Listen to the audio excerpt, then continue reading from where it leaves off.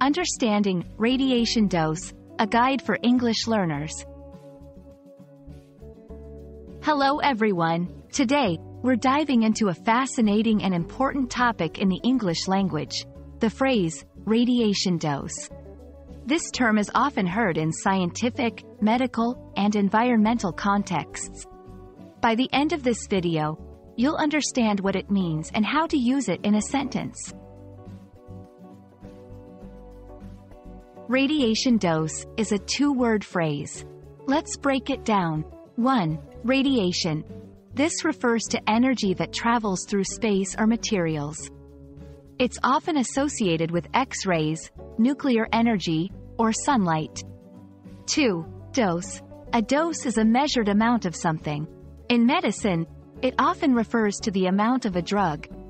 So, a radiation dose refers to the amount of radiation energy received or absorbed by a subject or an environment. There are different ways to measure a radiation dose. Understanding these can help in comprehending the context in which the term is used. 1. Absorbed dose. The amount of radiation energy absorbed per unit mass of an object, typically measured in grays, GY.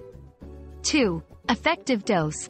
This considers the type of radiation and its effect on different parts of the body, measured in sieverts, SV. Now, let's see how to use radiation dose in sentences. The patient received a low radiation dose during the X-ray. Scientists measure the radiation dose from natural sources to ensure environmental safety. Understanding radiation dose is crucial. Health and safety.